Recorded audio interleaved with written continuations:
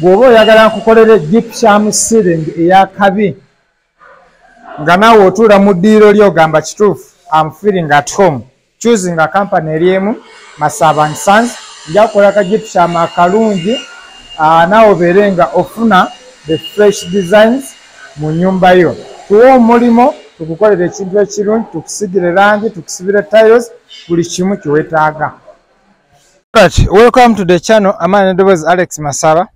Company Vera Masaba & Sons Property Consultant and Construction Uganda Limited. February to bear, of course, to an identification kusite yafu kasitola babula bikino kipande omanyate abakugu ne orange bayinjagala nyo kana akachungwa omanya tuba tuyingidde. Right now we are at Chanja. We are trying to do some renovation, of course. As I always told you, the government we have some projects going on at Chanja. So twina departments nyingi nnyo. As you can see, we have electricians, twina bamasanyalaze, tugezako kulaba nti they are trying to do wiring okulaba nti tutambuza amasanyalaze, of course, lights, seasonal security lights. The department yabe amasanyalaze nze sibimanyi, but kyemanyiko ekitono eno pipe bagiyita conduit pipe heavy duty.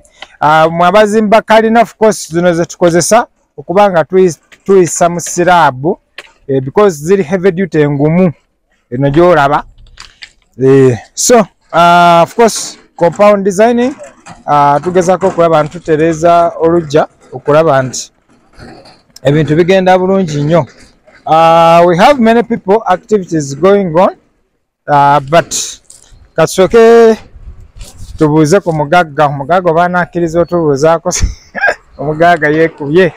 Alright, but this is the project. Of course, for security purpose we cannot show you the boss robyo kwelinda, but we are just trying to show you church gena maso jagalo sokola be project eno as it is, and when it is done then you just grade the marks. Oja kuba gweke nyine ogaba marks ogambe kituufu these people they know oba tebamanyi wano wetuli. One, of course, they are doing compound leveling. Sura jangu nokwetaaga these are doing compound leveling. Tuna ka finishing kano, these are we call window sills. Gwetaaga okubanga tukolera design window sills. This is how we do it. Perfect work. This is what we call aluminium.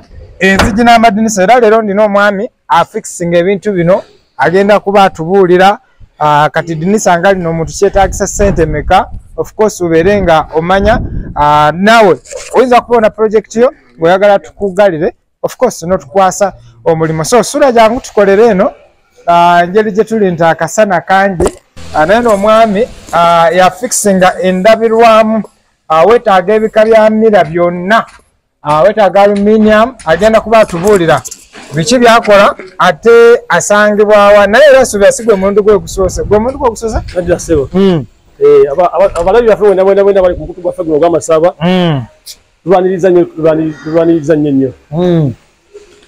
Omusana mungi ogenda mutulengera ku mirimu gyaffe wano. Jangu tukolere eno tuli mu kulaga tugezaako okubalaga gwe weetaaga okukola aluminium. Ojja kuba weetaagisa okumanya like biki ebyetaagisa sente ngameka. Sura first question first, omuntu ayagala okubeera ng'omufikisingira aluminium doors and windows, biki byana okusooka okutunuulira? Ziri cheap, ziri expensive, oba onotusigiramu ekifaananyi? Ekyebbeeyi kiba kya bbeeyi, enkoko tebagifumba katogo naye nga omuntu yenna mufunze kyogamba nti muganda agamba nti kyagala kikuseeza. Omukazi ayinza kuba mulungi ng'alimbala n'ovuga emmotoka n'ogenda n'ova embaale olaba mulungi abakuba ekyeyo twanoonya visa y'ekatanze n'engifuna kitegeeza kye nali njagala nti nali kyagala bakasaba bafa balungi amanya Kibirige Sulaiman jo oyendabirwamu aluminium. Tubulire ebika by'endabirwamu by'olina abatulabe basobole okuba variety okutandikira ku ndabirwamu ya 3 mm paka ku 12 mm buli kala yonna. Okay, wayagala omutindo kati nga kuno gwolengera wano omutindo omulungi nga bwogula bwe gutyo aluminium doors and windows tuba nabyo tubirina ku sente ntono ennyo. nga omanyira akasente naku zino tekalabika tunyiganyigamu okulaba nga tukola ki sura tusigireko ekifaananyi eddinisa liri kyemanyire litaano liri futi nyakitundu ku ttaano roughly eddinisa lino omala sente meka nga temuli ndabirwamu eddinisa nga temuli ndabirwamu isombalako emitwalo nga 75 lino eyo kati lino wetubanga mulye mulya stiiru liri mitwalo nga 35 muli eyebyuma enjawulo eba ntono nnyo naye uniqueness era naawe olaba ekyenjawulo naye kiba kigubya oyozaako obugoza katono nnyo ekadamu ne kagira kati so okolera wanawa kubanga olayinza ogamba abasajja bayinza kuba bakolera kawempe oka tukolera abantu wani tulina kasero tuli kawanda kawempe tulina ebifo bingi olwensonga ti bakasitoma baffe bangi twagala buli omu abeere nga asobola tukola omuntu nga yeetaaga services zino yesebo because of course bamanyi Masaba and Sons to giving a genuine service. Yes, sir. Singola gamandi na site yange mbali. Njagala omwamu Alluminium agende. Apime osobola okugenda. Sina we siragale mwagamba nti oli Juba. Era wiki ewedde sebo. Mbadde Juba sebo. Nga nze tekala Alluminium. Ekyo era byokola ng'ovudde ku Alluminium. Ebintu byekola ebirala. Ekintu kyonna ekikwatagana n'endabirwamu. Ndabirwamu. Oba furniture, abafumbiro. Oba n'efumbiro. Partitioning. Byonna ebyo kasati kwatagana n'endabirwamu kawondo w'amasimu. Kasati kwatagana n'endabirwamu. Otuuse. Kale basomere namba eri ku WhatsApp. Enamba omwana gyagenda kusomera gwespektire ayagala Alluminium enzigi okufikisingira oba endabirwamu.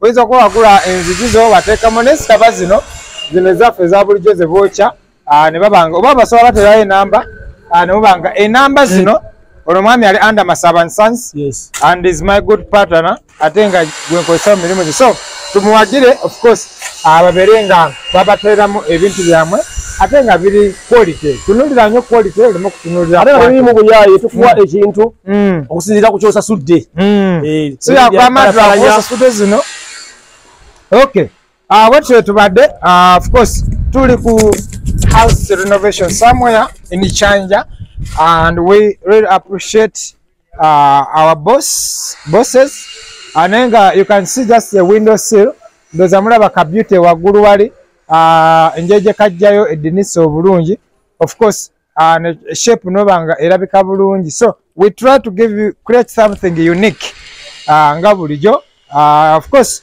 the rest of the video tugenda gibalaga when the work is done but of course we are just trying to show you obuntu obutonotono like now we have fixed here gypsum njagala olabeka gypsum kano it's gonna also light tekabaddewo but due to client twatudde n'agamba okay we need to create something unique so kasiringi kano okalaba nti batandise painter atandise okudesigninga eno si a final line color oba design naye just ngezaako okulaga nti ateseemu ekintu kiringa ekimuli which means tetwasobodde ennyumba eno kubanga erimu gypsum ceiling kulwensonga nti siringi yayo yabadde nyimpi ekisenge kyabadde kimpi so we try to create ekintu ekiri unique besides gypsum nekibanga tugenda kuteekawo these are titles tugenda kuba tuzifixinga where it is needed ebintu bingi nnyo of course many activities are going on naye nga kyetugamba nti you can only choose the best to trust the best we are senior experts in construction feba kafulu si byakwewaana but tumanyi kyetukola I have all department of people buli department yonna gye wetaaga from architecture drawing structure drawing BOQ house plan buli kimu titles buli kimu kolesa namba y'essimu eri ku screen tuukirira mpa project yo nja kuba nkuwa ekisinga for today ngenda kuba mbasiibula naye nga tugamba tuli Chanja tuli ku house renovation and of course ne designing ebisingakaawo linda video ngewedde you will give us a credit or not mbagala nnyo bye bye